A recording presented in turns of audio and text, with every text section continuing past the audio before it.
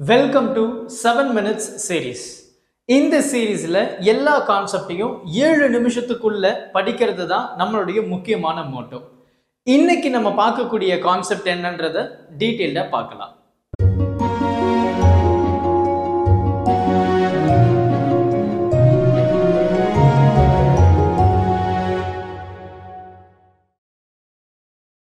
இன்னைக்கு நம்ம பேசக்கூடிய கான்செப்ட் வந்து இன்னொரு முக்கியமான ஒரு கான்செப்ட் அப்படின்னு சொல்லலாம், AC source with capacitor. So இது வந்து ஒன் ஆஃப் த மோஸ்ட் இம்பார்ட்டன்டான கான்செப்ட் அப்படின்னு சொல்லலாம். நம்ம வந்து பார்த்தீங்கன்னா ஒரு கெப்பாசிட்டர் வந்து ஒரு ஏசி சோர்ஸ்ல வந்து நம்ம கனெக்ட் பண்ணியிருப்போம். அப்போ நமக்கு கெப்பாசிட்டர் அப்படின்னு சொல்லும்போது சிவி ஈக்குவல் டு கியூ. அப்போ வி அப்படின்றது என்ன சொல்லுவோம், கியூ அப்பான் சி இல்லையா? ஸோ இது நமக்கு வந்து இருக்கக்கூடிய ஒரு டேர்ம். இப்போ இதில் இருக்கக்கூடிய ஏசி சோர்ஸ் நமக்கு ரொம்ப தெளிவாக தெரியும், விஎம் சைன் ஒமேகா டி இல்லையா? விஎம் sin omega t தான் என்னுடைய ஏசி சோர்ஸ். இப்போ நம்ம என்ன பண்ண போறோம், as usual கரண்ட்டுக்கும் வோல்டேஜுக்கும் இருக்கக்கூடிய ரிலேஷன்ஸ் தான் நம்ம கண்டுபிடிக்க போறோம். அப்போ நமக்கு கிர்ச்சாஃப்ஸ் லூப் ரூல் படி இதில் இருக்கக்கூடிய potential which is equal to அதில் இருக்கிற இஎம்எஃப் இல்லையா? ஸோ ப்ரீவியஸாக நம்ம என்ன எடுத்தோமோ அதே தான் எடுக்க போறோம். பட் இன்டெக்டரில் மட்டும் நெகட்டிவ் இஎம்எஃப் அப்படின்னு எடுத்துருப்போம், பிகாஸ் இட் இஸ் அப்போசிங் அப்படின்றதுனால. ஸோ அப்போ இது என்னது, Q which is அதில் இருக்கிறது Q by C, Q by C, and EMF அப்படின்றது நமக்கு இருக்கக்கூடிய supply which is VM sin omega t. நம்ம இதில் என்ன பண்ண போறோம், Q மட்டும் ஒரு பக்கம் வச்சுட்டு இதை அப்படியே கொண்டு போயிடலாம். அப்போ C right, so VM C sin omega t. நம்ம என்ன பண்ண போறோம், கரண்டோடைய ரிலேஷன். ஸோ நான் என்ன சொல்றேன் அப்படின்னா, differentiating with this with respect to time. அப்போ என்ன ஆகிடும், dq by dt அப்படின்றத நம்ம கரண்ட் அப்படின்னு சொல்லலாம். and then I'm going to do the same thing, right? So VM C d sin omega t upon dt. அப்போ இதை மட்டும் நான் என்ன பண்ண போறேன், டிஃபரன்ஷியேட் பண்ண போறேன். ஸோ டிஃபரன்ஷியேட் பண்ணும்போது that becomes omega times cos omega t இல்லையா? அப்போ this is VM C omega times cos omega t அப்படின்னு நான் சொல்லலாம்.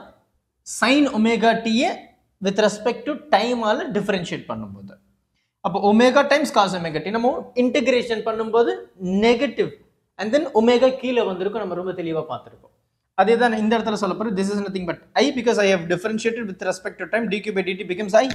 அப்போ இந்த இடத்துல பார்த்தீங்கன்னா உங்களுடைய காஸ் ஒமேகா டி, அதாவது ட்ரிக்னாமெட்ரிக் ரேஷியோ படி அலைட் ஆங்கிள்ஸில் நம்ம என்ன சொல்லுவோம், cos omega டியை sign 90 minus theta அப்படின்னு சொல்லுவோம், சைன் 90 பிளஸ் தீட்டா அப்படின்னு சொல்லுவோம். அப்போ இங்கே நான் என்ன சொல்ல போகிறேன் அப்படின்னா, இந்த ஒமேகா ரைட், ஸோ விஎம் இருக்கு, சி இருக்கு, ஒமேகா இருக்கு, இந்த காஸ் தீட்டாவை சைன் 90 பிளஸ் தீட்டான்னு சொல்ல போகிறேன். அப்போ sign 90 plus theta R theta plus 90 both are same இல்லையா? அப்போ இது என்னது, ஒமேகா டி. அப்போ omega t plus by by 2 அப்படின்றத நான் இந்த இடத்துல பதிவு பண்ணலாம், கரெக்டா? ஸோ அப்போ என்ன ஆயிடுச்சு, இந்த டேர்ம் இந்த சி ஒமேகாவை நான் கீழே கொண்டு வந்தேன்னா அது என்ன ஆகிடும், சி இன்வெர்ஸ் ஒமேகா இன்வெர்ஸ்னு வந்துடும். அதை நான் இன்னும் கீழே கொண்டு வந்தேன்னா எப்படி மாறும் பாருங்களேன், VM by 1 upon omega C and then மேலே வந்து பார்த்தீங்கன்னா sine omega t plus by by 2, கரெக்டா? அப்போ இது will act as resistance for capacitor. அங்க நம்ம என்ன சொன்னோம், ஒமேகா எல்ல எக்ஸ்எல்னு எடுத்திருந்தோம். இந்த இடத்துல நான் என்ன சொல்ல போறேன் அப்படின்னா, that is nothing but XC இல்லையா? அப்போ this is nothing but your current IIM sine omega t plus 90 R by by 2. அது இந்த ஈக்குவேஷன் சரியா? அப்போ நான் இந்த இடத்துல என்ன சொல்லிட்டேன், என்னுடைய எக்ஸ் சியை 1 அப்பான் ஒமேகா சின்னு சொல்லிட்டேன். எக்ஸ் எல்ல நம்ம என்ன சொல்லியிருந்தோம், ஒமேகா டைம்ஸ் எல்னு சொல்லியிருந்தோம். என்னுடைய ரெசிஸ்டரை அது நார்மலாக ஆர் இருந்தால் எடுத்திருந்தோம். ஸோ இது ரெண்டுமே பார்த்தீங்கன்னா இன்வெர்ஸ்லி ப்ரொபோஷனல், அது நமக்கு ரொம்ப முக்கியம்.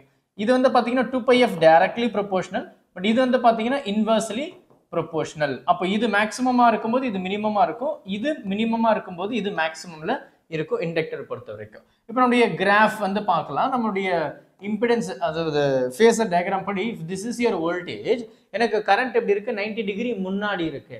அப்போ 90 டிகிரி முன்னாடி இருக்கு கரண்ட். அப்போ this is your current for capacitor. அப்போ என்னுடைய ஃபேஸர் டயக்ராம் நம்ம வரைஞ்சிட்டோம், இதனுடைய wave diagram. If this is your voltage, உங்களுடைய கரண்ட் எப்படி இருக்கும், 90 டிகிரி முன்னாடி இருக்கணும்.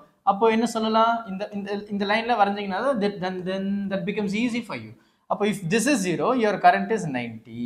அப்போ இது 90 இருக்கும்போது இது 0, இது 0 இருக்கும்போது இது 90, ஸோ இது 90 இருக்கும்போது இது 0, ஸோ இட் கோஸ் ஆன் இல்லையா, ஸோ இது கோஸ் ஆன். அப்போ என்னுடைய கிராஃப் வந்து இப்படி வரும் ஃபார் யோர் கெப்பாசிட்டர் இல்லையா. உங்களுடைய கெப்பாசிட்டருக்கு இப்படி தான் இருக்க போகுது. ரொம்ப சிம்பிளான ஒரு கான்செப்ட் தான், பொறுமையாக பார்த்தீங்க அப்படின்னாவே ரொம்ப ஈஸியாக இருக்கும். இந்த 3 காம்பனண்ட்டையும் கம்பைன் பண்ணி ஆர்எல்சியில் நம்ம பார்க்கலாம். Thank you. Help this with a smile.